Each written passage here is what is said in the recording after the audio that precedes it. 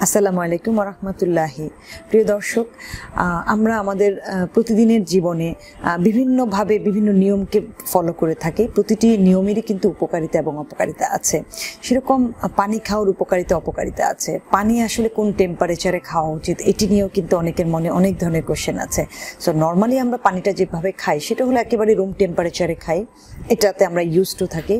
তীব্র গরম যখন পড়ে আমাদের দেশে খুব প্রচলিত আছে, আমরা প্রচণ্ড ফ্রিজের পানি খেয়ে থাকি, কিন্তু অ্যাকচুয়ালি আমাদের শরীরের জন্য উপকারী যেটা সেটা হলো যে একটু ওয়ার্ম ওয়াটার, অর্থাৎ কুসুম গরম পানিটা আমাদের খাদ্যনালীটাকে ক্লিন করে। খাদ্যনালীতে প্রচুর পরিমাণে ব্যাড ব্যাকটেরিয়া থাকে, তেমন কিন্তু ইন্টেস্টাইনেও কিন্তু অনেক পরিমাণে ব্যাড ব্যাকটেরিয়া জমা হয়।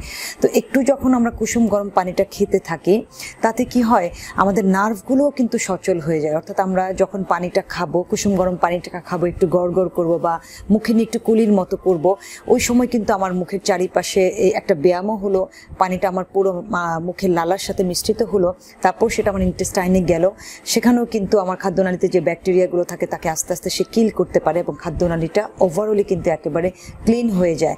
দেখবেন একটু কুসুম গরম পানি খেলে আমাদের কিন্তু বাউলটাও খুব সুন্দর ক্লিন থাকে। প্রতিবার যখন খাবার খাবেন তার আধা ঘন্টা থেকে 1 ঘন্টা পরে হাফ গ্লাস থেকে 1 গ্লাস কুসুম গরম পানি খাওয়ার চেষ্টা করবেন। খাদ্যের মধ্যে যদি কোনো রকমের চর্বি জাতীয় খাবার থাকে সেই চর্বিটা কিন্তু আপনার শরীরে তখন বাইন্ড করবে না।